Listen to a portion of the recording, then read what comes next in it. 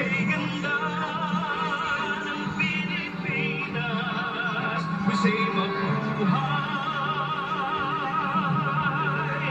Come to the Philippines.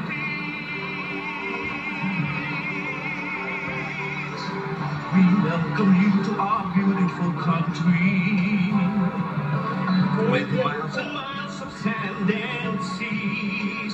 It beckons you to keep returning to a place that keeps you yearning for a great adventures burning in your heart and in your soul. Kay ganda ng Pilipinas, kay ganda ng Pilipinas, we say mabuhay, we bid you welcome.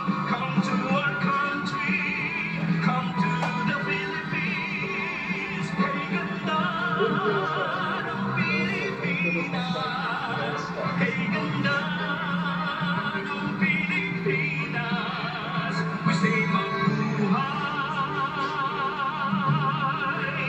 Come to the Philippines. Kay ganda ng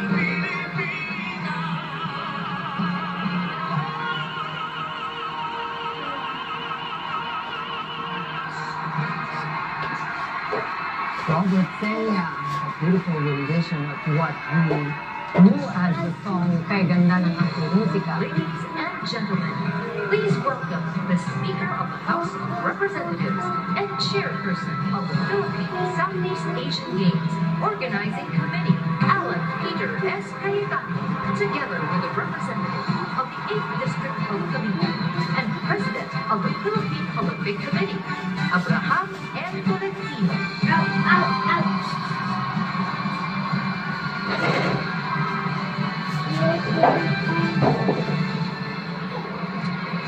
Faith without action is dead.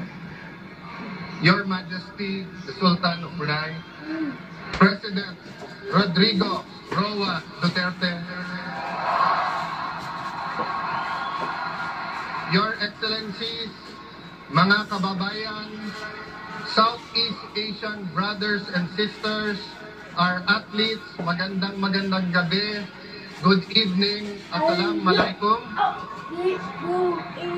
We would like to express our gratitude first and foremost to the person who gave the go signals for the Philippines to host the 30th SEA Games, President Rodrigo Roa Duterte. Thank you, Executive Secretary Miguel Dia, Philippine Sports Commission, Philippine Olympic Committee. Thank you, Philippine Arena and Ka Eduardo Manalo. Thank you, SEA Games Federation, all national organizing committees. Thank you to our media partners and our sponsors for believing in us that we can do this and we can prepare in the 18 months given to us. Today, we put our faith in your hands, but we put actions into our faith. Today, we gather as brothers and sisters, as a community of Southeast Asian nations. We gather as children of God, seeking to build a better world. Yes, building a better world, for we live in a world that is full of pain and suffering. A world where there's so much hunger and poverty. A world where lies and fake news take center stage. A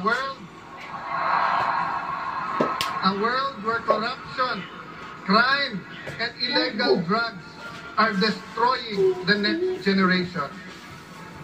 Yet we look at our athletes and we see the truth. We see strength. We see wisdom. We look at these young people and we see not only the athletes, but we see our own future. In them, we see passion, sacrifice, discipline, teamwork, and respect. Everything we need to build a better world. Today we stand tall and tell the world that in Southeast Asia, we are passionate. We are ready to make sacrifices. We are disciplined. We are believers in teamwork, and we firmly believe that everyone deserves our respect.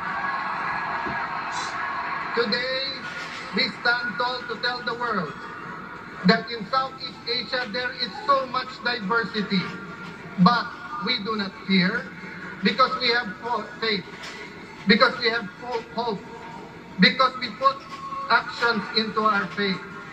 And why? Because we love God. We love our community. We love our Southeast Asian brothers and sisters. And through that love, we pray as one, we build as one, we work as one, and we win as one.